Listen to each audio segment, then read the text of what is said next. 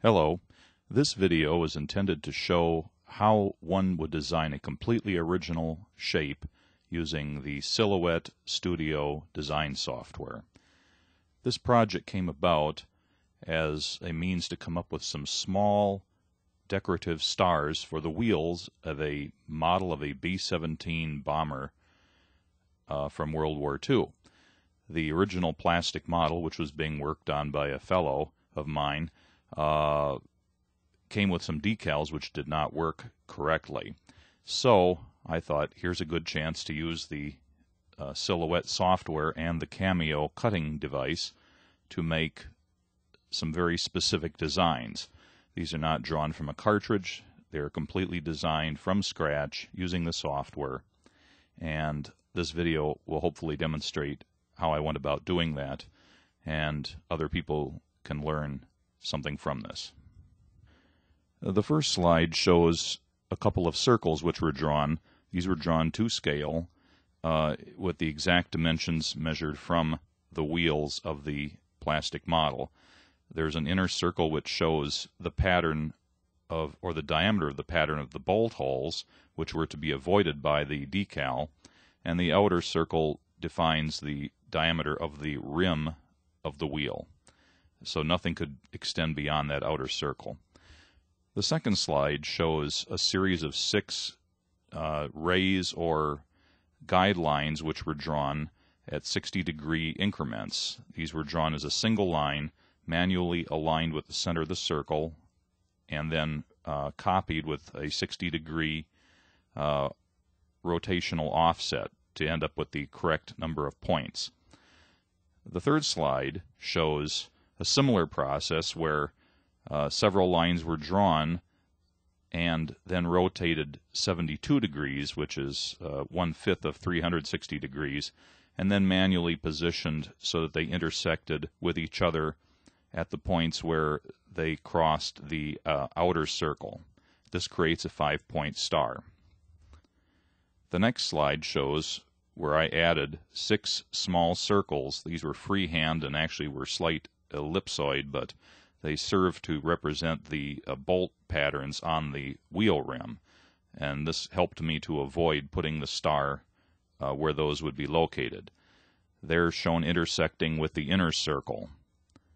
The next slide shows the bolt rays deleted for clarity, so only the bolt patterns remain.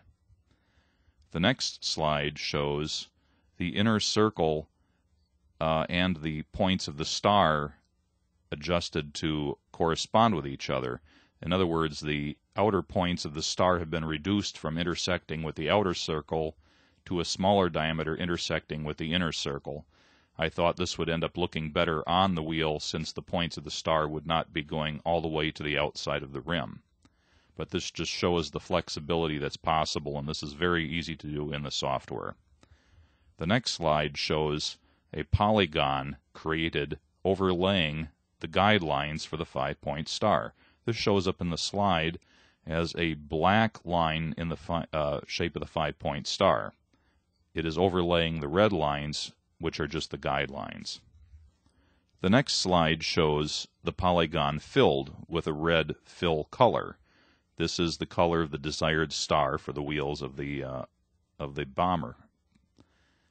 The next slide shows the outline representing the diameter of the wheel rim changed to a dash line to reflect something that I don't actually plan to print. The next star shows the guidelines for the 5-point star deleted, leaving only the star itself.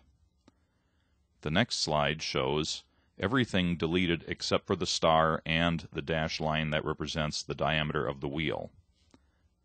The next slide shows an overview of the design software showing that 1 star has been replicated into 2 stars.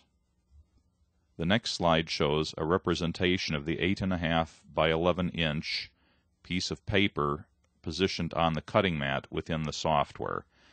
Here you can see the registration mark in the upper left-hand corner. It looks like a small black square, and in the lower left corner and the upper right corner are angular shapes, which are also registration marks. The next slide shows this pattern printed on a color laser printer. You can see the registration marks and the 2 stars.